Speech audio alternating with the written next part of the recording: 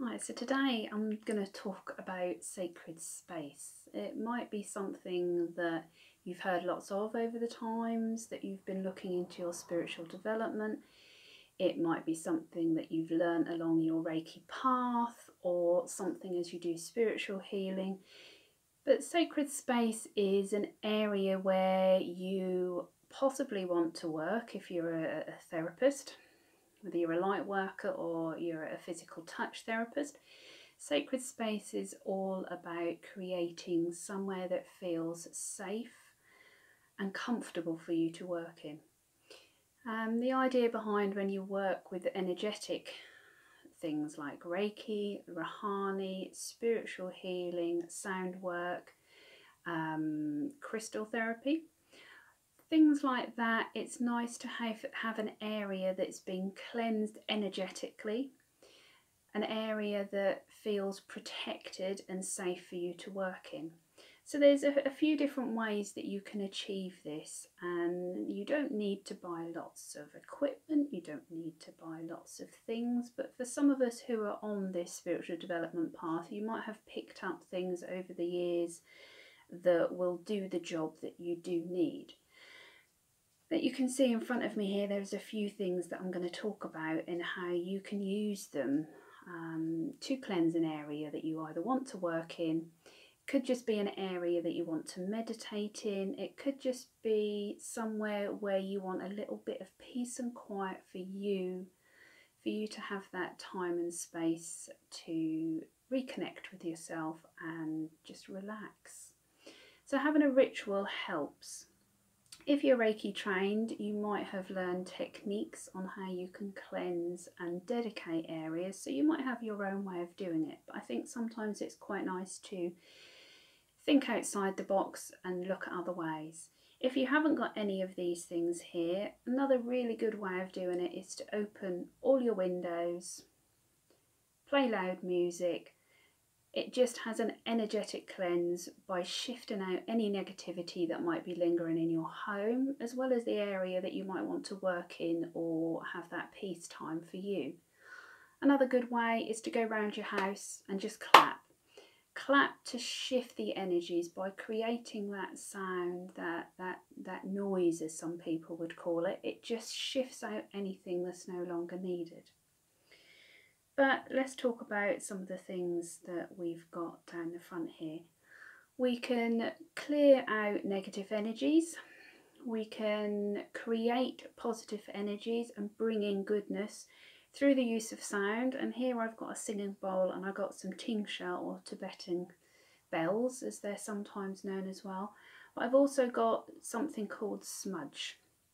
And I've got different smudging sticks here, some that I have made myself and some that I have bought in. The most traditional one that a lot of you will have heard of is what we call white sage. White sage is very good on a spiritual level of shifting out things that we no longer need, that we just want to go. So you can see here, just a lovely white sage stick that can come in different sizes. If you're lucky enough to grow some lovely sage in your own garden, get some. You can put them together and make your own. So you can put your own energies into your smudging sticks, which are lovely to do. Here we've got the remains of a lavender one, as you can see, and lavender, which is from my own garden. So this particular smudging stick has received Reiki as well. So every time I use this one to clear out and cleanse, I'm also sending the Reiki energies out as well. Another one that I do use, and this one here, again, as you can see, there's not a lot left of it. There's another homemade one with lavender, with other herbs that I've got in, some lemongrass and different ones. You'll find that if you put different herbs in, it does create a difference in the energies that you can shift and you can create.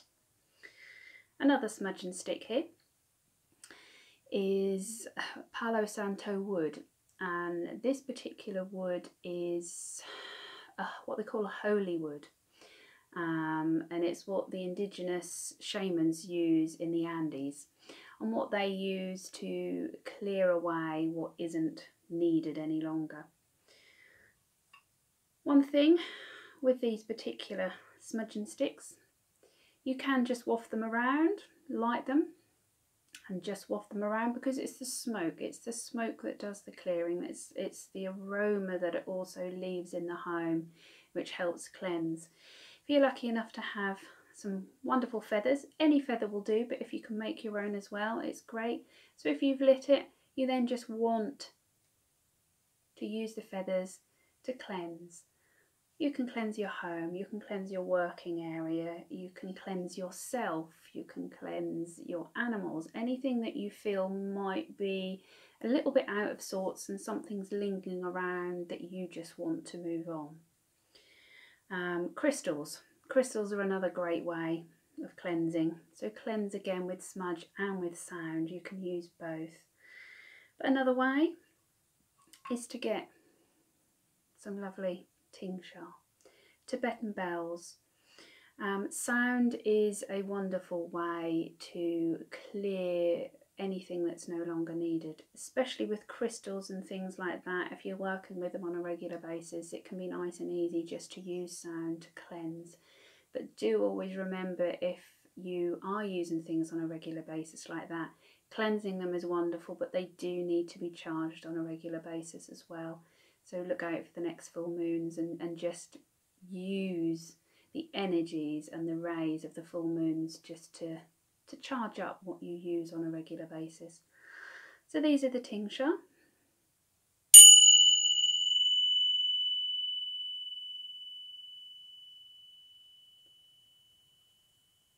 So all you need to do is just use those over whatever it is, whatever area you might be working in, to shift. Then we've got singing bowls.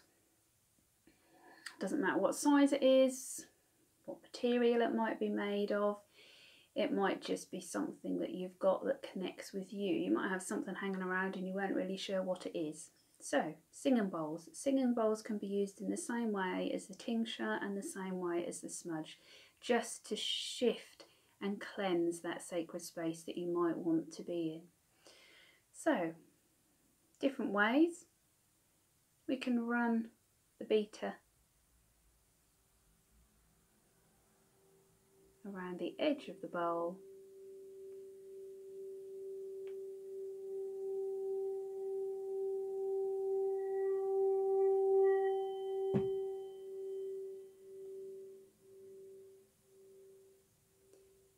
And that just creates the sound that again shifts what is no longer needed. So you can sing the bowl by running the beat around, or if you feel you'd rather do it the other way, it's just gently tap.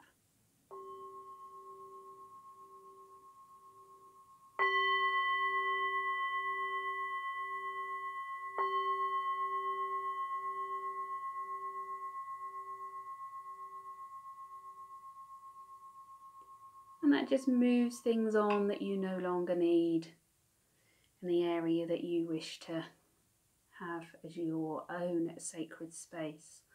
If you're lucky enough to have a drum, or you've got a crystal singing bowl, you've got a gong, you've got a crystal pyramid, anything like that will do the same thing. So just do what feels right for you. Over time you might end up, like myself, gaining lots of different things. So just be drawn to the one that works for you at the time that you wish to work in.